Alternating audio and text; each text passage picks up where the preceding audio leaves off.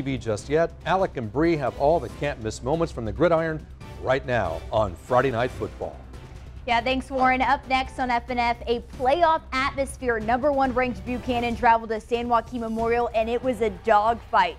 Plus, Central looked to avenge last year's loss to Liberty in the Central Section Division I final. And 2 undefeated teams face off in Visalia. Find out who is entering league play a perfect 5-0. Friday Night Football is up after the break. California, this is ABC 30 Action News. Friday Night Football Edition. All the action from the high school gridiron, including scores, highlights, and deep-seated rivalries with Stephen Hicks, Bree Mellon, and Alec Nolan. Friday Night Football starts now. Hey guys, welcome to week 5 of Friday Night Football. All of tonight's scores can be found on the ticker on the bottom of your screen. I'm Bree Mellon, that is Alec Nolan. Stephen Hicks down in Los Angeles tonight. He'll have a report from the Coliseum later in the show, but Alec, 2 huge matchups in town. Yes, Central hosted Liberty. The teams met in the postseason last year, but let's start things off at Panther Stadium. San Joaquin Memorial looking to knock off 4-0 Buchanan. The Bears trailed 21-3 just before the half. Cannon Campbell scores the first Buchanan touchdown heading into the locker room, and that would start the comeback. Third quarter, Carson Dean is intercepted by Augustus Remlinger, and he's in for the pick 6. All gas, no breaks for the Bears. Jaden Mandel gonna hand it off to Michael Runnels, and we say his name a lot. Shakes off a tackle, and it's full speed ahead. 57 yards for the touchdown, and what a fight from Buchanan. They pull off the massive come-from-behind win to stay a perfect 5-0.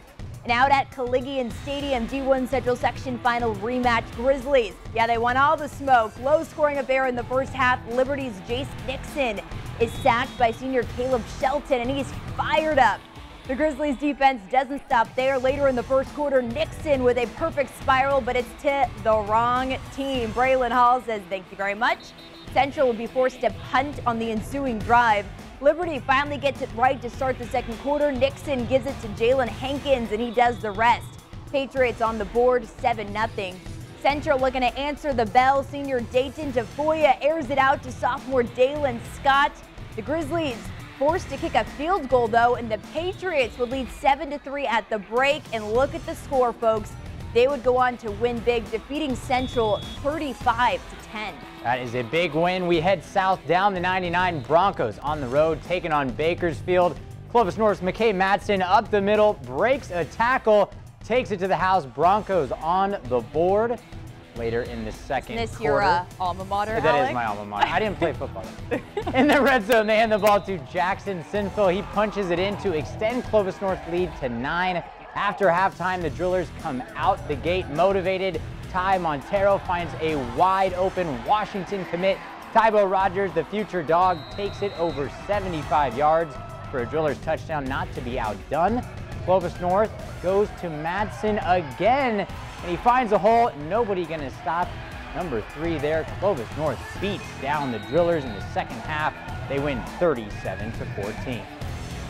And coming up, Crothers looking to knock off another unbeaten team in Liberty of Madeira. Plus, Redwood upset Hanford last year. We'll find out who came out on top in this year's matchup. Friday Night Football is back after this.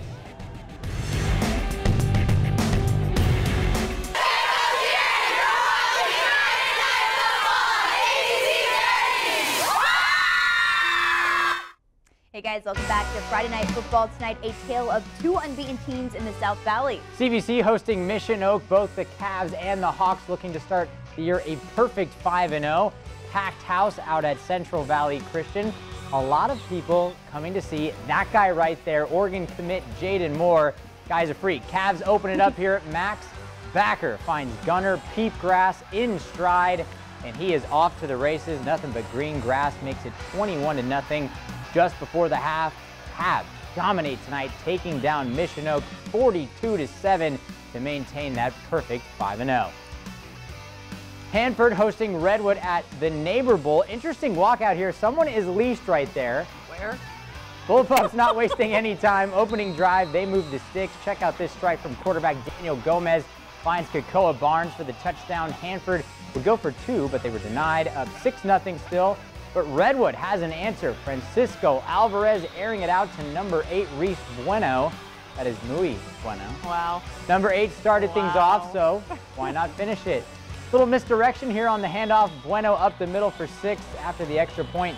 Rangers take the lead 7-6, and they would hold on, handing the Bullpups their first loss of the season, winning this one in overtime, Bree, on the road 26-20. Only OT game of the night. And this game is known as the Santa Fe Bowl.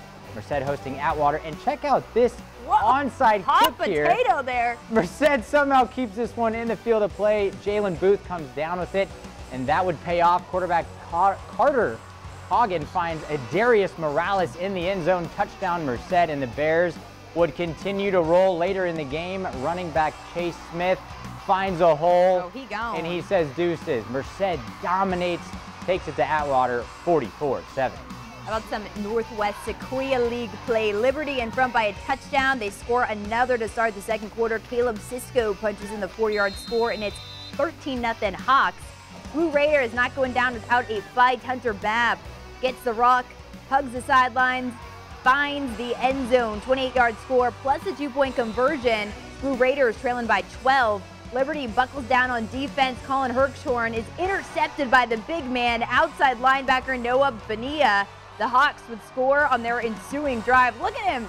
Nice return. Crothers would storm back to give them a score in the second half, but Liberty hangs on. They are now 5-0. Don't go anywhere. Still plenty more to come on Friday Night Football. Coming up, everybody's favorite part of the show, the top plays of the week, and Stephen Hicks has a report from the Coliseum about tomorrow's Fresno State versus USC matchup, featuring plenty of past F&M stars. Was covered with the big game against USC tomorrow night, but he mentioned that the red waivers traveling down. I was at the game against UCLA last year, and it was just a sea of red. And I know you know a ton of people going down there. Yeah, you know my parents have made these trips in the past. A lot of relatives. A lot of my friends are actually already there getting ready. Already tailgating, getting after Already it. got the tailgating. I believe it was so packed they couldn't even get a ticket. So let's hope that's a good sign. Yeah, if you're traveling down there, make sure to get there early. If not, once again, we'll have you covered with the highlights in post tomorrow night. Going to be a great game. Bulldogs trying to bounce back after that Oregon State loss. And that offense at USC, #1 in the country right now. They've got so many transfers, and of course, when you've got Lincoln Riley, that's tough. That's tough. But even more motivation to knock him off, right? It 7th is. ranked. And like Hainer said there, he's been fired up all week. He says, what's the point of even playing unless we just go out there and prove it? So let's hope for some magic. Yes, let's see what they do tomorrow night. For now, I'm Bree Mellon. That's Alec Nolan. Thanks so much for watching us tonight. We'll leave you with some of the top plays from tonight, guys. Have a good night.